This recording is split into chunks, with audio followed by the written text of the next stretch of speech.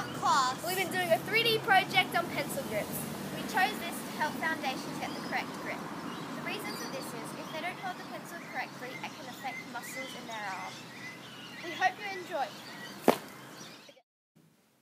As you can see, the children in our group aren't holding the pencil as they should.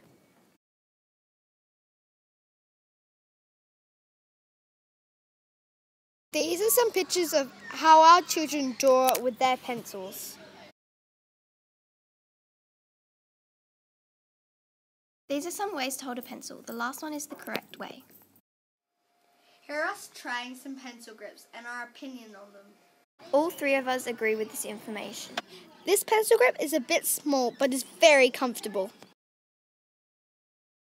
This grip is very comfortable but doesn't tell me where to place my fingers. Along with this grip. This grip is very comfortable, although it is hard to write with and doesn't fit everyone's fingers.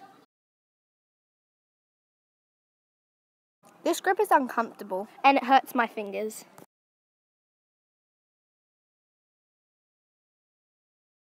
Dania's point of view.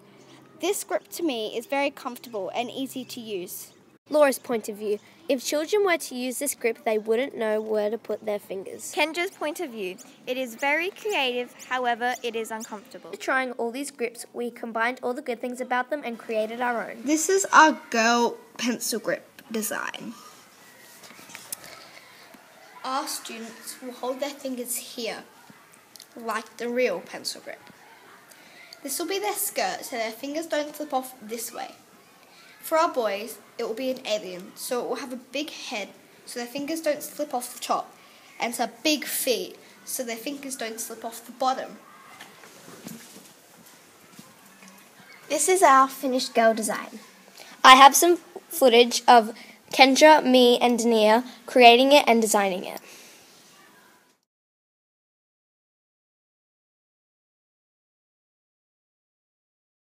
Dania is still currently designing our alien pencil grip and it is in the making. Here we let our buddies try our pencil grip design.